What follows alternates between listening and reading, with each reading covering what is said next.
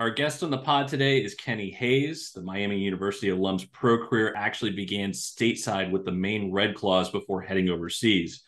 By now, he spent a decade overseas, beginning in Venezuela and including stops in Israel, Italy, Kazakhstan, Spain, France, and now several seasons in Turkey, where he joins us from today. But before we get to the interview with Kenny, just a reminder to help support the pod by liking, sharing, and subscribing. Those are some of the free, easy things to do to help us here at Expat Hoops.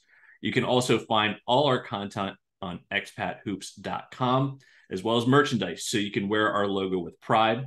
And for our audio listeners, you can find us exclusive extra content on YouTube. But we have a lot to get into with Kenny, so let's welcome him to Expat Hoops. Welcome to the pod, Kenny. Thank you for having me, man. I appreciate you, reaching out and I'm sorry if I didn't hit you back right away, but as soon as I saw it, I hit you. I'm very bad at my checking my messages and DM, so don't take that personal at all. Well, this has been like sort of one of those periods where, if any of our subscribers and listeners are aware, we're in a little bit of a content lull. That was not Kenny's fault. That was actually a lot going on with Tony and I behind the scenes as I recently moved. So it all worked out for the best. And we're sitting down with you here today. And that's one of the things that we've got a lot to get into with you. You've got a really interesting career. As I said earlier on, you went to Miami University, the one in Ohio, not Florida. So, as somebody who also went to school in a cold weather climate or moderate climate, we both made a mistake in not going to Miami in Florida, but it worked out pretty well for you. You wound up going into the D League, now the G League, with the Maine Red Claws.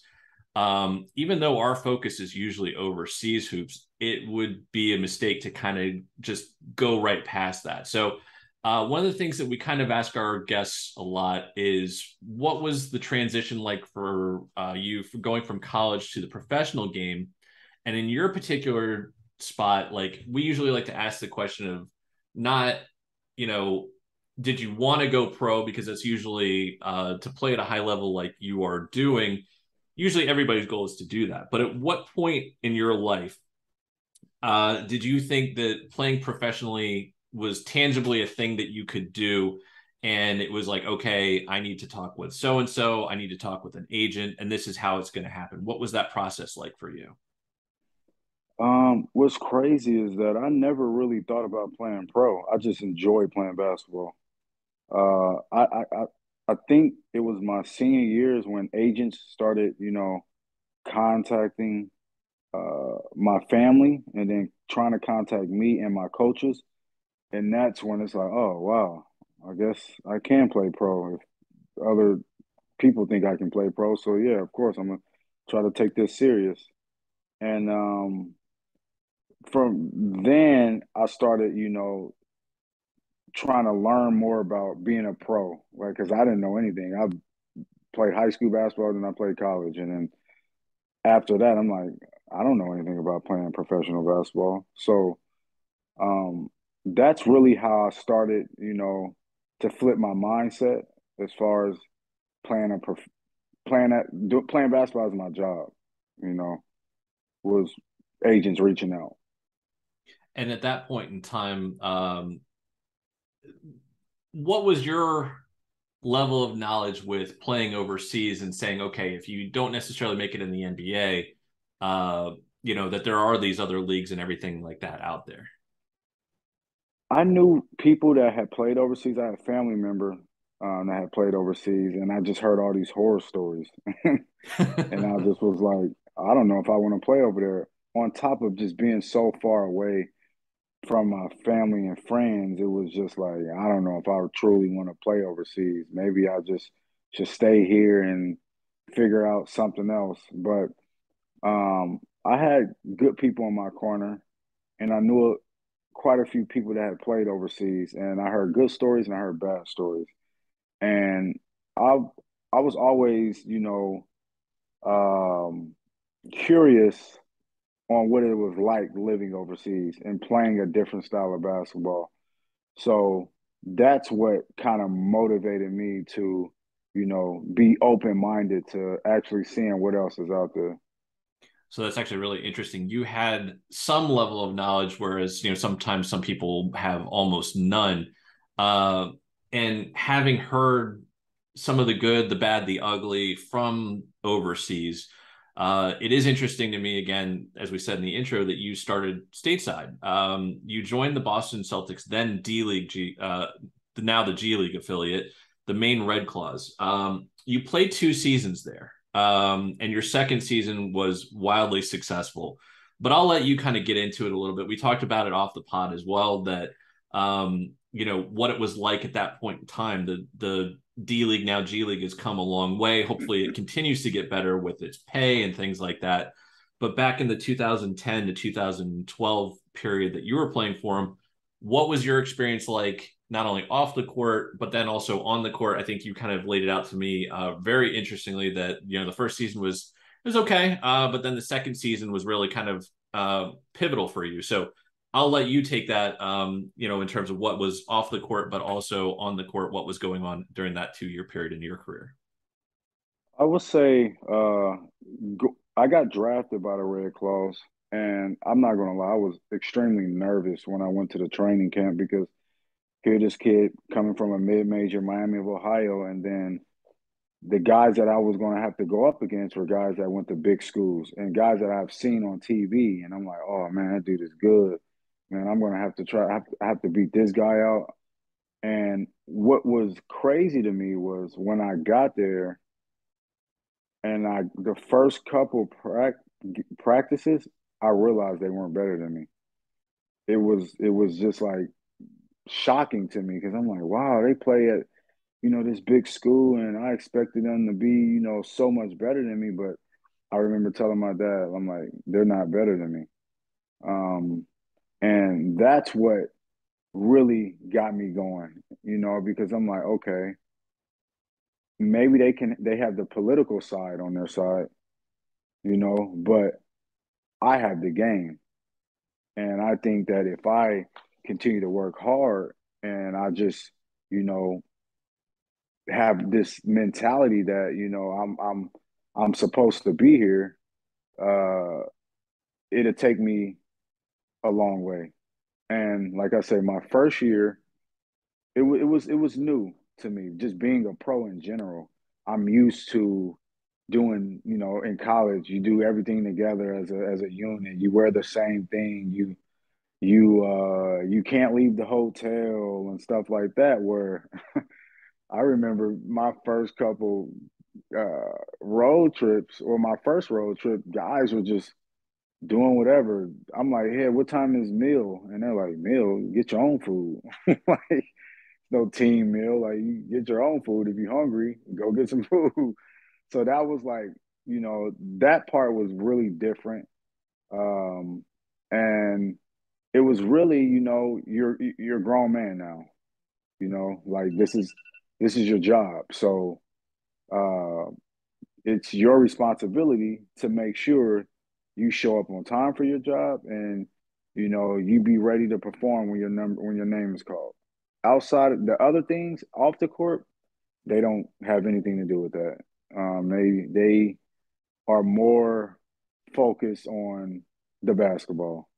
Of course, you can't, you know, be getting in trouble and doing drugs and stuff like that. But as far as like, they treat you like a grown man.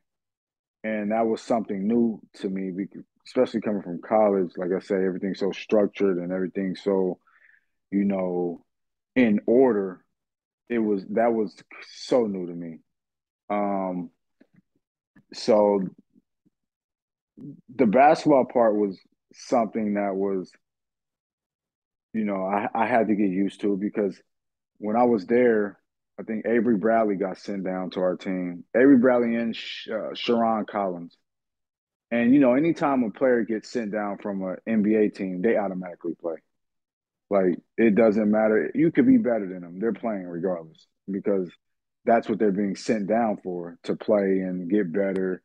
So it was tough for me because anytime guys would come down, I was the probably the second guard behind Jamar Smith. I backed Jamar up. So anytime guards got sent down, I was out of luck. Like I wouldn't play. So it was something that was frustrating because I just wanted to always play. But I had to understand like it wasn't my time. And only thing that I could do is control what I could control and just try to continue to get better. And I looked at it as a blessing to play against guys that were in the NBA and being sent down because I looked at it like, okay, well, I can get better playing against this guy because, he's in the NBA and that's where I want to be at. So I never took anything personal. I just took it as like learning. And that's really what I did that first year in the G League or D League then. But We're both going to interchangeably screw this up, but we're talking anybody listening. If we say G or D, it's the same league. It's just what it's called now. So we're invariably, this is not going to be the first time we're going to screw it up. It's probably going to be like the third, the fourth, the fifth. So we're definitely talking about the same thing. So off the pod, we were talking a little bit, about how this going into the second season was very pivotal for you. If you could recount kind of the conversations that were happening towards the end of your first season and kind of how that laid the groundwork for your second season, where again, you were going to become the D League's most improved player, the entire league in 2012. So obviously, the end of year one, heading into year two, is super pivotal for you. yeah, man, that summer I was so dedicated in the gym. I knew I needed to get stronger and I just needed to get better at certain aspects of my game. And I focused on that extremely heavy. And I was just very confident coming into that second year. I knew the management. We had a new coach. My first coach was Danny Ainge's son, Austin Ainge, and he took a position with the Celtics. And that second year, we brought in Dave Lato, and he was a guy that took me under his wing, and I still talk to him to this day. Um, he got the best out of me. He knew how to push me. He knew what to say to me, and you know, I looked at it like, okay, I worked my butt off this off season, and I'm here to prove a point that I belong and I want a shot at the NBA. And uh, that was the year of the lockout, I believe. And I started the year off in the D League very, very well. And the NBA started back up, the training camps, and Cleveland Cavaliers had invited me uh, to the training camp. And that was it was I was excited, but I was also like, okay, this is just like the beginning, right? I got what I wanted, so now you need to prove that you belong there. And I enjoyed it the most because I was able to play against a guy who was the number one pick in the NBA draft every day, and that's Kyrie Irving. And I remember my first day, my first day, my dad was like, "How was it?" And I was like, "He is the best basketball player I've ever played against." And he was like maybe 18 at this time, and I had played against, I think, Derrick Rose before that, Westbrook, who else? Darren Collis, and I played against some really good guards, but it just didn't come close to Kyrie Irving. I just was like, his skill set is unbelievable. Like I've never seen a guy that can shoot, can dribble, can finish with either hand at the rim, and very just crafty. And I was just like, I've just never seen it before. And that was, something that, you know, I embraced because I'm like, wow, he's 18. I think at the time I was 23, 24 maybe. And I'm like, he's 18 and he's like way better than me. So in my head, I'm like, okay, now I need to definitely get better. And so long story short, didn't end up making the team. I made it to the last cut. It was between me and Michael Thompson, Klay Thompson's brother. They wanted to go with a bigger guard shooter. So I ended up going back to Maine. And I was just my confidence was to the roof. Like I just knew that I was I belong in the NBA. That's just how I felt in my head. And I just played with a chip on my shoulder for the rest of the year. And, I had a crazy night one night where we're playing Springfield Armor, I think that was the name. They were number one in the league. They had us down 20 at halftime. And I don't know what got into me. I think I had 20 points at halftime, but I think in the third or fourth quarter, I had 17 consecutive baskets. And I ended up ending the game with 52 points. And it was one of those things, like, even afterwards, I still couldn't believe I did that. I was like, wow, like, I don't even know what got into my body. I was like, I just don't even remember it. I still don't remember. When I watch it, it's like I remember it, but I don't. And from that point, my career kind of just this was a turning point. I got on the radar. I was a top five NBA call up guy in the D League, and I had overseas teams calling, asking my agent about me, and that's when things started to like go uphill for me, and I just took advantage of it. Thanks to SeatGeek for sponsoring Expat Hoops. We recently became a brand ambassador for them. SeatGeek is a ticket app that takes the confusion out of buying tickets. They offer a 0 to 10 score on each ticket to know if you're getting a good or a bad deal. Green means good, red means bad. You get the idea. It's a really easy way to get tickets to events. Plus, our viewers get $20 off their first ticket purchase with the Expat Hoops code. Click the link in the description to download the app. Remember the code Expat Hoops, EXPATHOOPS, all one word, to save yourself $20 off your first ticket purchase with SeatGeek. In our house, when we use a VPN, we are sure to use NordVPN. NordVPN secures up to 6 devices and is compatible with Windows, Mac OS, Linux, Android, iOS, and even your Wi-Fi router. Plus, it's no risk to your wallet. Head over to their website for pricing or contact customer support 24/7. And remember, your purchase is always safe with Nord's 30-day money-back guarantee. Click the link in the video description to use our code and make sure you're secure with NordVPN. So it's actually interesting you talk about the 52 point. There's a documentary that we'll link to it for the YouTube subscribers that you can see a little portion of it. It's about an 11-minute documentary, which is also worth checking out about you. But one of the things that we talked about off the pod as well was your first overseas job was going to become Venezuela. And the link back here to the D League is how much money were you making in the D League at that point in time? And as we were talking about it off the pod, like this is a point in time where your oldest daughter was super young at that point in time. You're playing basketball and you're doing well, but you kind of need more money. So this is how it links up to Venezuela. So take us through how much you were making in the D League at that point in time and how you actually begin down the path to overseas basketball. Well, I think I was either on a B or A or B contract. And my first year in the D League, I was on the C contract, which was 13,000. So my second year, I think they put me on either a B or A contract, and I think maybe 16,000 I made for the whole season, and it just wasn't enough. Like the season ended, and I was still trying to figure out, okay, do I need to get a job? Like, because I still got to provide. And I had a daughter. And then this random agent, had contacted me from Venezuela, and I had told my American agent about it, and he was like, "Oh, I don't know if we should do it." But at that time, like I said, I needed money. So I ended up going to Venezuela for, like I said, three weeks, I believe.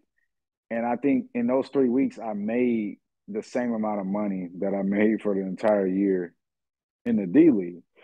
So that right there was when I realized, okay, maybe I should think about going overseas, because at that point before that, I was so caught up in getting the NBA call up. I didn't even think about overseas. It's like, okay, should I come back a third season? And hopefully this year will be the year I get a call up. But then I had to like stop just thinking about myself, and I had to think about my daughter, and I had to provide for her. And it was one of them things where my agent came with a nice deal in Israel, and it was like a no brainer that I had to take it. And it was tough because you had people in your ear like, oh man, I think you should give it one more chance. Just don't chase the money. But then I'm like, anything can happen. You can get injured. Anything can happen, and it's like, boom, then what? So I had to take advantage of like, blessings that were coming my way, I felt. And exactly too, especially when you're talking about the NBA, going back even all the way to our first guest, Tony Skinn. He was somebody that had some interest from the NBA, but the thing is, the decision, especially with young kids at that point in time, that you have to support. Are you willing to be the 15th or person on the roster, and something happens and you're cut or something? Whereas sometimes overseas is the more, I guess, secure route. And so at that Yeah. point in time, with Israel on the horizon, you would spend the next 2 seasons in Israel, two different clubs.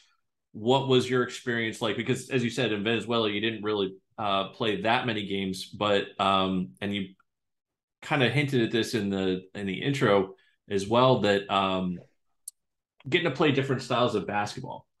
Israel is one of those places that has a different style of basketball. Take us through your first 2 seasons in Israel, not only on the floor, but off the floor as well. Man, I remember, and this is the time where like I don't think that my iPhone worked without Wi-Fi overseas. So I had never been overseas. I had never been on a flight no longer than 4 hours, I would say. So I remember when I first landed in Israel, I couldn't contact my family. I didn't even know who I was going to be meeting once I got through Border Patrol. And I just remember a guy had a sign up with my name on it, and I'm just, you watch movies and stuff, and it's like, man, do I go with this person though? Because I don't, I don't know who this person is. He just got my name on a sign. So long story short, man, we had like a hour and a half, 2 hour trip to get to Galil. That's where I was. Galil was probably about an hour and a half from Tel Aviv. And then I think we were in traffic, which made it even longer.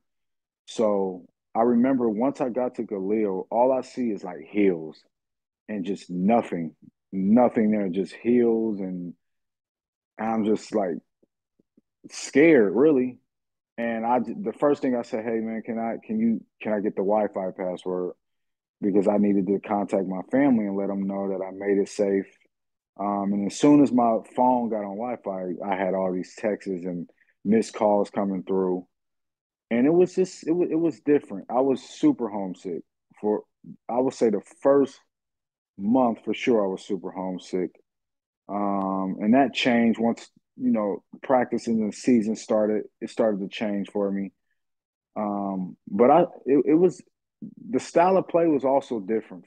Like I said, the D League is more open court, running gun, where overseas it's more, I would say, more structured, and you can't really attack the basket like you would want because they don't have a 3-second defensive rule over there. So it was a lot of things that I had to learn, and I didn't really know how to play the pick and roll. I was used to just playing the pick and roll, looking for my shot. And overseas, no, they want, play the pick and roll, look for the roll guy, look for the weak side, get the ball movement. Kind of like, Golden State Warriors, San Antonio type of style basketball. Something I wasn't used to. And, I would say my first year was kind of like it was a learning curve.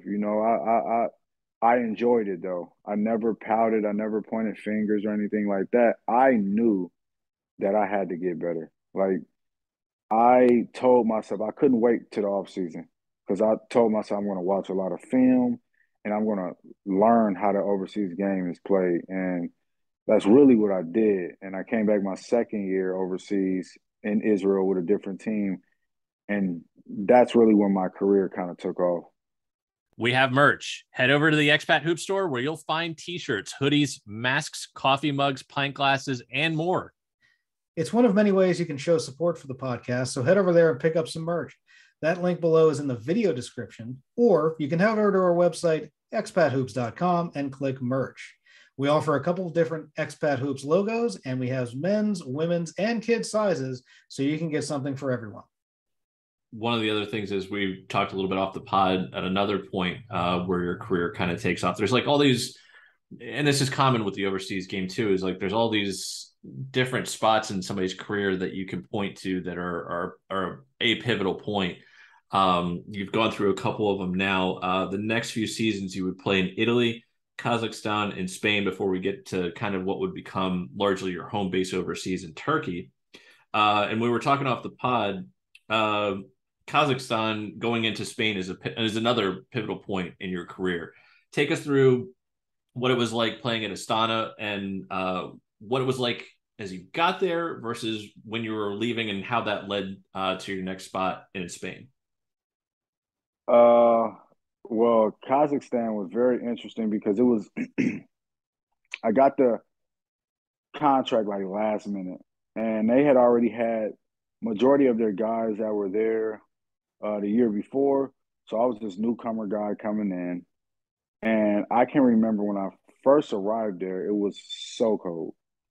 It was extremely cold, and I'm just like, "Yo, what the heck, man? Like, I'm not used to this." And that was living wise, that was tough. It was tough. And I could tell when I first got there, the coach didn't really respect me because I was really a nobody. You had Jerry Johnson, who was a really good guard. He had a Kazakhstan passport. Nick Cantermelli, who just got MVP at the ACB. And then you had Pat Kalathis, who had won a championship in Israel, and then he went there and he had been playing there for I think 2 or 3 seasons before I got there. So they were all comfortable, and here I am, this new kid coming in who's just trying to find my way. And it was one of them things where I was struggling in the preseason. I could tell the coach really didn't trust me until he had to. Jerry Johnson ended up getting hurt. I think he was out for maybe 2 months. And that's really when things went good for me. I wasn't happy that Jerry got hurt at all because he was like my OG, the guy who I would talk to and he'd give me advice and I always listened to him. But I took advantage of the opportunity. And I can remember my first game. My first game when Jerry was out, I had 30. And then the next game I had 30. I had back-to-back 30s. And I can remember, my coach's energy towards me was just a little different. It was a little bit nicer. You could tell in situations he wanted me to have the ball. He's like, look for Kenny, get Kenny the ball. And it boosts my confidence just to know that, okay, now the coach is starting to believe in me a little bit. And from there, even when Jerry came back, I think the guys respected me then because it's like, yo, this kid can play. I was the second leading scorer in the league behind Keith Langford, who was, like I say, he's one of the best American overseas scorers to ever play overseas, in my opinion. He's just he's so lethal on the court. He can do everything. So me, challenging him as like the scoring leader in the league, and I was also top, I think, 5 in assists. I was shooting 50, 40, 90. It was like, okay, who is this kid? And then I started getting, agents wanting to sign me. Long story short, I end up signing with VO Basket, Mishko, who is one of the biggest agencies in Europe. It's the best agency in Europe. And I signed with him, and I'll say like less than a month later, I signed with a EuroLeague team in Spain, Unicaja, in Malaga. So And that was a fun experience as well. And actually, take us through that. You were kind of talking off the pod a little bit about that in terms of even some of the practices when you joined up in Spain in EuroLeague. Take us through what that was like when you did sign on with them. I was nervous. I remember the first day I landed there, I didn't think I was going to practice, and they threw me into practice. They taught me the plays, and they had me come in early, taught me the plays, had me run the plays with a bunch of young guys, and they expected me to remember them.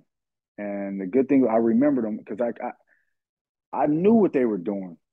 I could tell that they were trying to see if I was focused and if I was ready.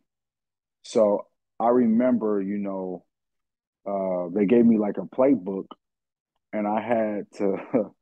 I remember I went home and I'm just like studying it like it's a test that I have in school. And I came back that practice, and I think they were kind of surprised that I remembered the plays.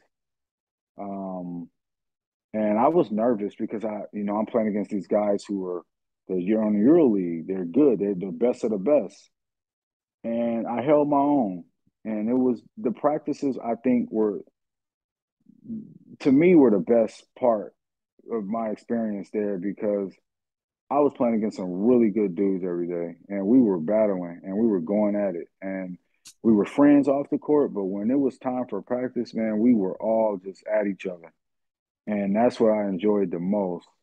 And I think that's another thing that helped with my confidence and just made me want to just keep getting better, especially in the off season. And so this is about 2016, and this is getting to another pivotal point in your career because as we sit here in 2022, you have spent quite a bit of time in Turkey from this period of time. There's been a couple seasons here and there in France and Italy, but for the most part, the last 6 years, 6 seasons rather, or I guess we're getting on, yeah, 6 years, 6 or so years, you've spent in Turkey. Take us through what it was like getting to Turkey and kind of like what has been uh, where we are today, where you've kind of got this second home overseas in Turkey, and what that's like for you, and why you're so comfortable there. Because not only a long period of time spent there, but you've been an All-Star there a couple of times. You were the leading scorer in 2019. So, what is it about Turkey that is kind of home away for home for you? Man, I remember I was very nervous about coming to Turkey because uh, it's you hear things in the news back home, so you just automatically assume like, oh man, it's wild over there, it's crazy. And I can remember my first night in Turkey when I finally got here. They played a prayer loud, uh, and everyone hears it. It goes off, I think maybe three. Now I don't even pay it any because I'm so used to it. But I remember I'm like, what is going on? Like, what's that noise? Like, and they're like, that's just a prayer. And I'm like, why are they playing it? Is everything okay? And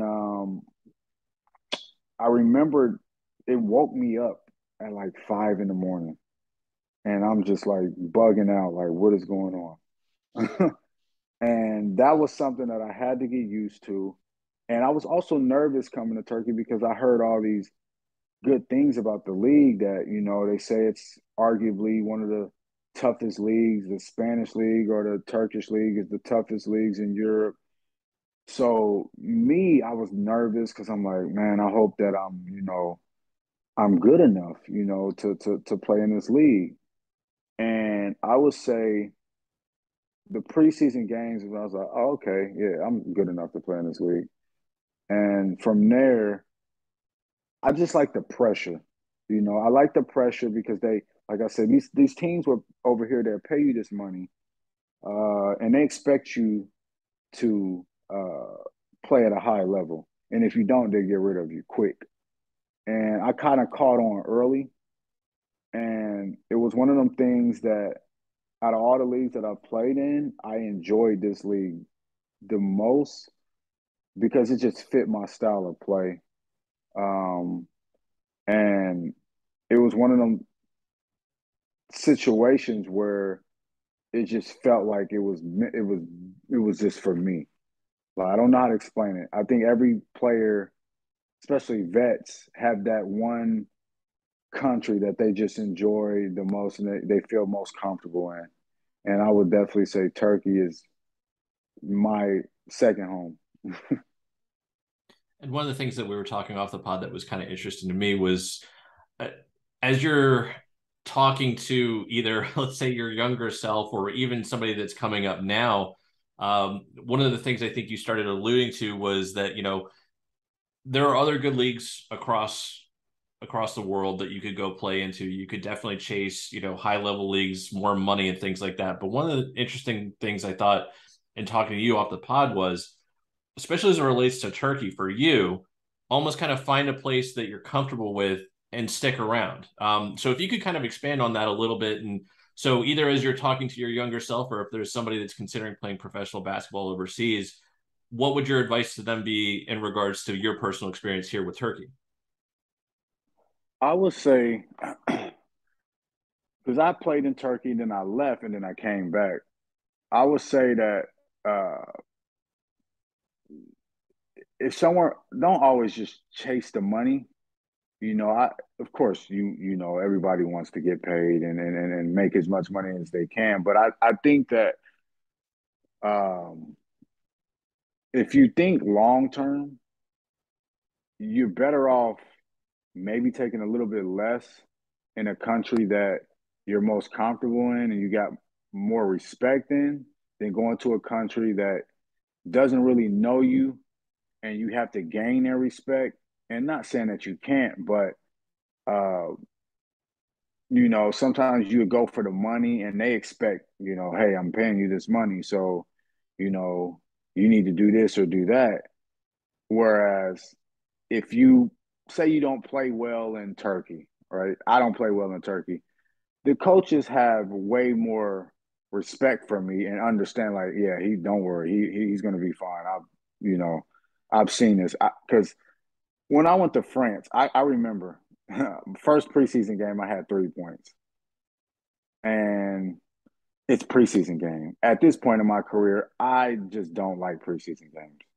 It's just like, okay, it's just I'll do it just to keep my cardio and keep my body moving.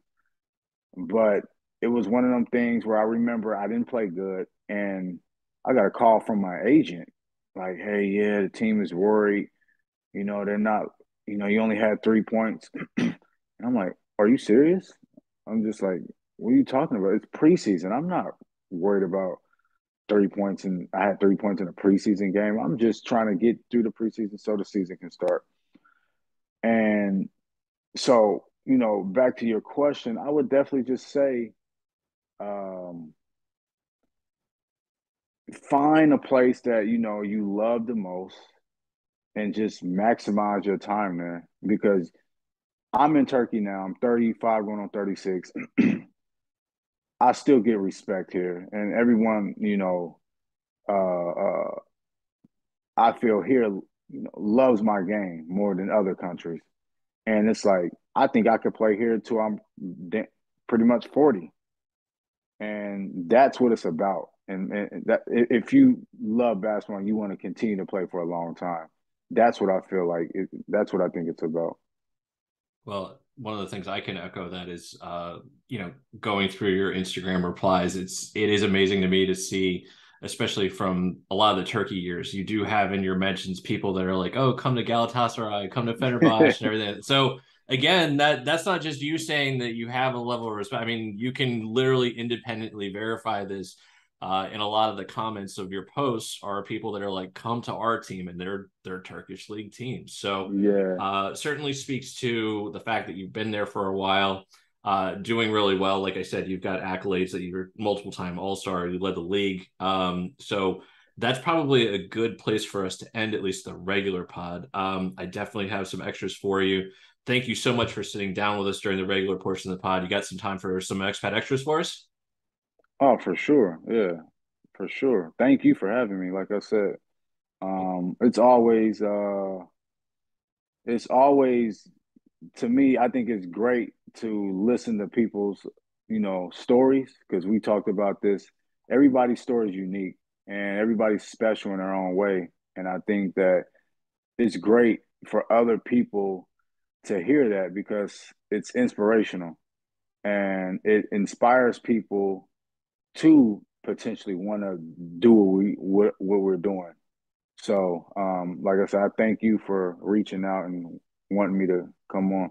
Well, I'm not sure there's a better way to sum it up. So I'm just going to basically be quiet at this point and say, check out the Expat Extras. And again, thank you so much for joining us. Thank you. Hello, and thanks for watching. Be sure to give the video a like, and you can watch more videos over here. You can also click subscribe over here so you're notified when we have new content here on Expat Hoops.